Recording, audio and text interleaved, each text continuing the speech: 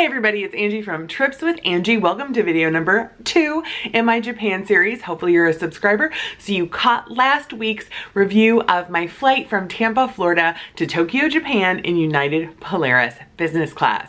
So I've been here about a week and I wanted to share with you some tips and tricks I picked up so that when you head to Japan, you can hit the ground running. So the first thing is the immigration paperwork. It's very important to go online and complete your immigration paperwork before arrival. I'm going to link in the first comment to a blog post where I'm going to include all of this information so you can just follow along there. But they have a website you can go to so you can pre-register everything you need. In our case, we needed to show proof of vaccination to avoid having to take a COVID test for the current requirements to enter Japan. So you can enter all of that information in advance and it gets approved so you feel comfortable and confident coming into the country. Now, one thing I did wrong is I didn't have all of the screenshots I needed. So when you complete all of the information, you're going to get 3 key pieces of information. One is an immigration QR code that shows you completed all the immigration paperwork. 2 is a customs QR code. And then 3, if you click on the quarantine requirements tab, that will take you to a form that shows you that you've met the quarantine requirements. So you want to make sure you have screenshots of all 3 things. Now you also need to connect to Wi-Fi upon arrival in Japan because the customs QR code is dynamic, meaning you're going to have to use it and then show that you used it. I'll explain it. So you're going to get off the plane. As you get off the plane, there will be people there holding signs to make sure you've completed the immigration paperwork. They also have computers if you need to log in, if you haven't done it in advance. It's very important that you have on your person your email and your password for the immigration website. Luckily, I had written that down and I had it readily available so that because I needed to go back into the website to show the immigration officials that I had completed all the paperwork. So make sure you have that password and your email that you use to set up your online Japan account with you, easily accessible. You'll need to connect to Wi-Fi either through the airport's Wi-Fi or we have Google Fi, so that connected immediately when we turned off our airplane mode, or if you have another travel pass through a different cellular provider. All of those are options so that you'll be able to get back into the Japan immigration website and show any of the documentation needed. Now, I also screenshot some of the QR codes as well as making sure I had that password. So your first checkpoint is going to be the quarantine checkpoint. Now, this was the procedure we used at the Tokyo Haneda airport. It may be different at other airports, but the first checkpoint was a quarantine checkpoint. They wanted to make sure you had fulfilled all of the COVID requirements. Now, because I hadn't screenshot that particular form, we got pulled to the side, but it was very easy. There was a lot of people there to help. They helped us log in to the website and then were able to help me navigate to show that I had completed the quarantine requirements. Then we got into a long line to go through the immigration process. Now at this point, they wanted the immigration QR code. So we got into the line, we scanned our QR code, presented our passports. Very easy process. Then we moved on to customs. This took us into the area we were able to grab our baggage. Now, I thought just because you had the customs QR code, you could go through, but that's not quite enough. So after you get your baggage, there's a number of kiosks located around the baggage claim area. You'll go to that kiosk, scan the customs QR code you got in advance, confirm all of your answers are still correct, and then you'll be able to go through. Basically what happens through the app, which you'll have on your phone, a blue bar will appear on top of the QR code showing that you checked back into the kiosks within the baggage claim area.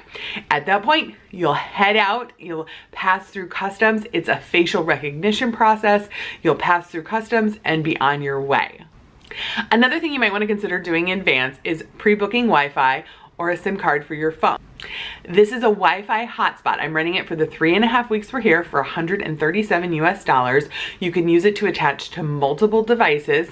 I was able to pick it up at the airport. So I booked it in advance, and I'll share that link with you. Then we got into a line. We had the voucher that we used and the receipt. Basically, they email you receipt. So you just take that and you stand in line. It was about a 30 to 40 minute wait to get it and pick it up. And then you pick it up. It comes with the hotspot, the instructions how to use it, and a charger. And then this will have, you have Wi-Fi as you walk around town, everywhere you go. This is a great option if you don't want to use your cellular plan, travel pass. Again, we have Google Fi now, so I technically didn't need it, but I wanted to have easy access so I could use my computer and my phone and all of our different devices. So definitely worth it if you think you're going to be using a lot of Wi-Fi, or you want to use the Google apps, which I'm going to talk more about, to navigate your way throughout Japan. Another thing we booked in advance was the Japan Rail Pass. And I'm not entirely sure it was the right decision.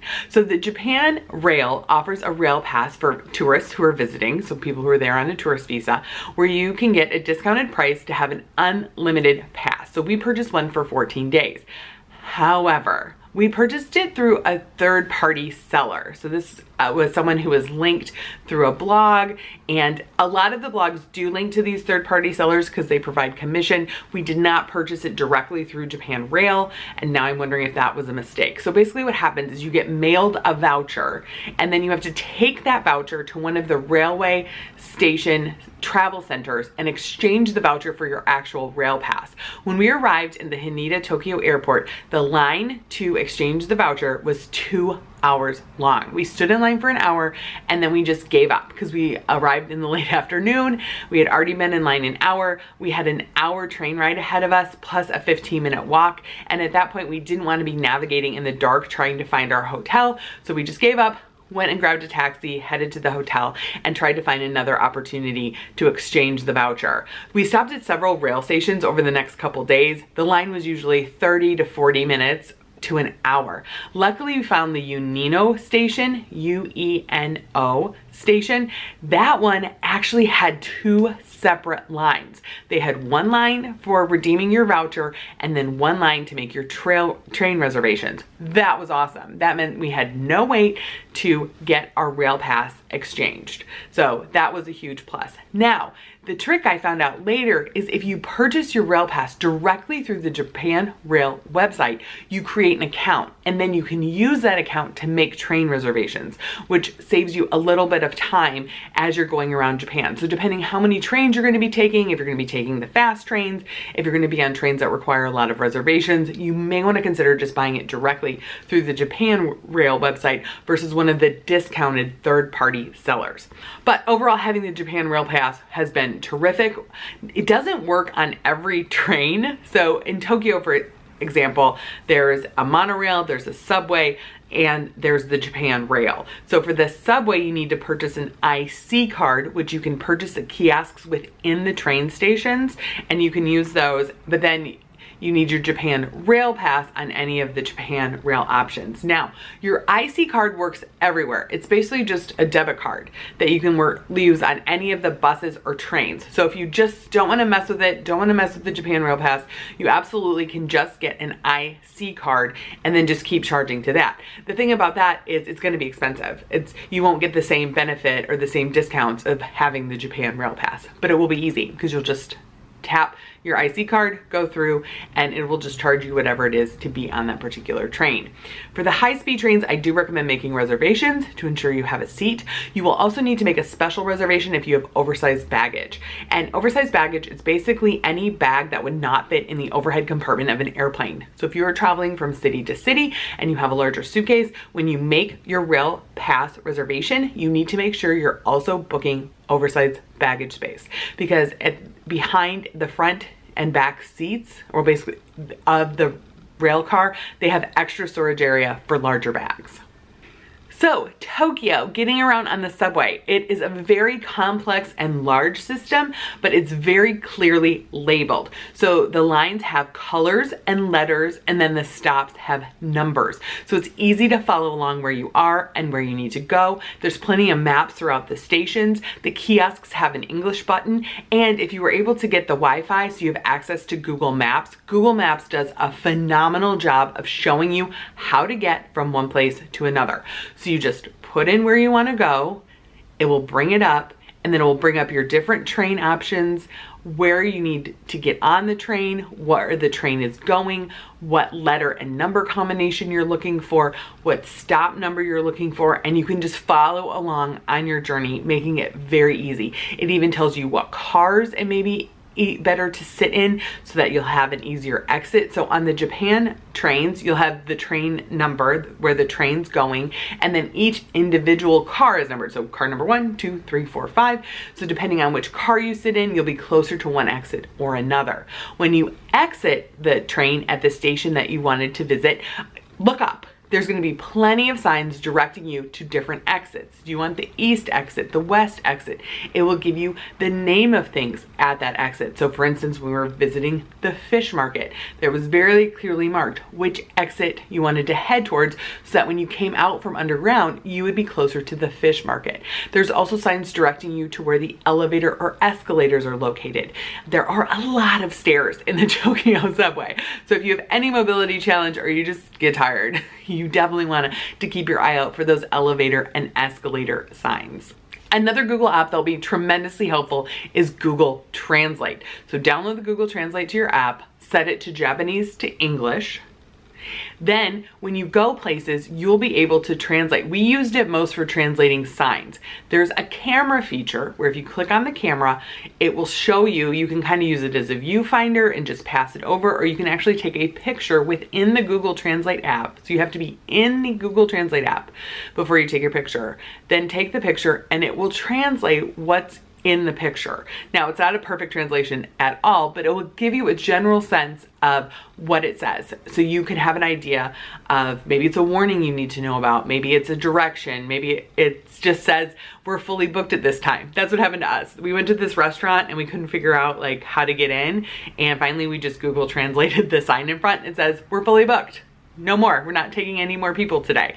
So we would have stood there for a long time if we hadn't figured out the Google Translate app. So that is a great way to get around town. We use it on menus. A lot of the restaurants didn't have English menus, but they did have pictures, which was super helpful. So you could kind of piece together what you were ordering. Some even had QR codes where you could get a QR code, use the QR code to get an English menu. So make sure you know how to use a QR code reader on your phone. On most phones now, you just open your camera and hold it up and the website you need to access will pop up. But again, you're gonna need Wi-Fi for that. So make sure you have access to Wi-Fi. Wi-Fi is gonna be really helpful using the Google Maps app, the Google Translate app, and then any QR codes that in particular the restaurants have. Now to the restaurants. So we went to a lot of just regular restaurants, not fine dining. And we noticed there's a couple different ways the restaurants work. So the first way was to order outside. So order before you went into the restaurant. We saw this two different ways. One was an actual vending machine where you punched in what your order was going to be. That's very popular with ramen shops. The other one was a gentleman greeted us outside the door, handed us a menu, and then had us order. Then once we ordered, we went inside and he directed us to a table. We kind of did the wrong thing at another restaurant. So we walked up to another restaurant and they had an iPad outside. Now we thought, oh, this is just another one of those restaurants where you order outside. Well, it turned out that the iPad outside was for takeout orders. So if we had peeked inside, we would have noticed that all of the tables had iPads on them. So that was our clue that the iPad outside was for takeout and the iPads inside were to sit in and dine. So we had our takeout receipt and we went up to the counter and we asked if we could sit down and they said yes. So they, transferred our takeout order to a sit down order. Now, dining in Japan has been very efficient. This isn't a boozy brunch situation, at least to the restaurants we went to. And again, we were just going to regular restaurants, not fine dining. So it's very efficient. So it's you go in, you order your food, you get your food, you eat it and you leave. Some of the restaurants restaurants had buzzers. So we went in, we got seated, and when they handed us a menu, when we were ready to order, we pressed the button. They came and took our order. If we wanted a refill on anything, we pressed the button again. They would come again, and then they would leave the check on the table as soon as you ordered something and received it. Then that was a sign that we were to take the check to the cashier.